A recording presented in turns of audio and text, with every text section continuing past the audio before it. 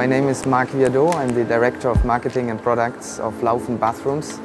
We are here today in Salone del Mobile in Milan. Our Innovation Director and his department has been working for more than 5 years on this new material called SaphirKeramik, which allows us to make super slim walls. And if we compare to traditional ceramic, where we have wall thickness of 8 to 10 millimeter, we can go down to 3 to 4 millimeters. One of the main ingredients in this new formula is an aluminum dioxide that you find in sapphires, and that's where we got the name.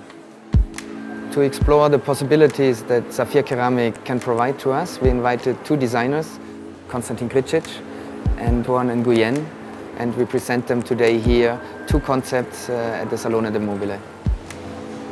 Of course, we expected from Konstantin to add another dimension, to give it an extra edge. He was working strongly with textures. Today we show here 3 different wash basins, as well as 2 trays that are not necessarily sanitary ware pieces.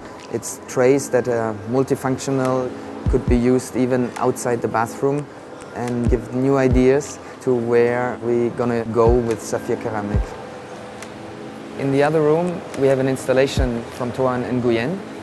We show a scenographic performance installation where the visitor and the user is in interaction with the product.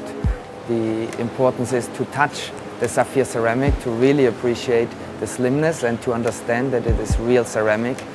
The absolute hygienic surface, resistant against all kind of influences, thinking of acid, UV lighting, temperature. Toan has chosen a traditional shape of a wash basin and added a shelf that comes through like a blade, which also underlines the competence that Laufen has in producing ceramic pieces.